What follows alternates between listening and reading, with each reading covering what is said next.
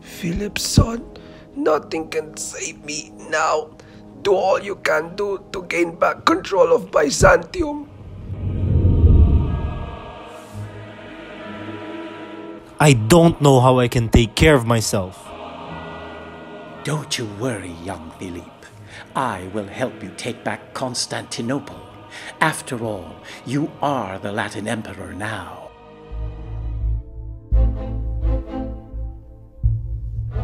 Look here, these are all fake. I could even eat them. Why the bloody hell would anyone keep fake relics? Why don't you ask the Empress herself why she gave you fake ones? She must probably had the real ones too. And I need to see her myself again. I swear, I will kill that lying she-wolf Elena this time. Cut her throat and gouge her eyes off in public. Sir, I've been keeping watch on her all this time. She's been in exile. I'm afraid she's now dead. She deserves to be dead. Anyway, I need her remains eaten by the dogs. Now, aren't you all supposed to go to Sicily? But remember, don't mess anything up. Only spy on what the people are up to.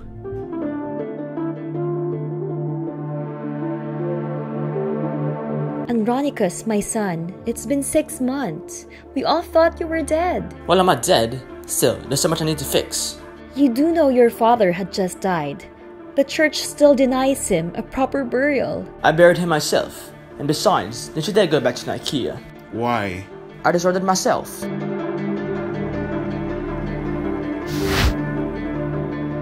Andronicus, do all your best now that you're emperor. Alright, but I don't know whose ghost you are. Whatever you do, get that coronation shield away. Hide it so that its location is only known to us Byzantines.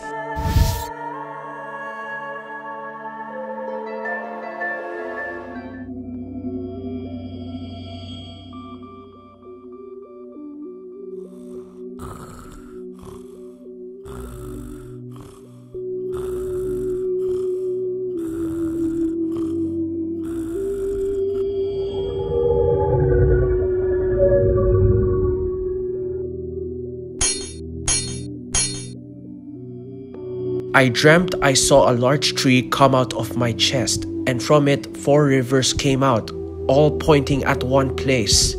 Osman, my boy, that dream meant you would control a vast empire from Constantinople. But you must take it first and crush the Romans. You're now at the right time for that.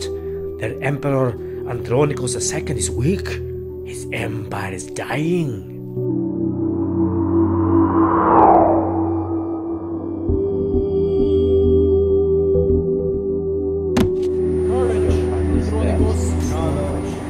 Byzantium stands with you.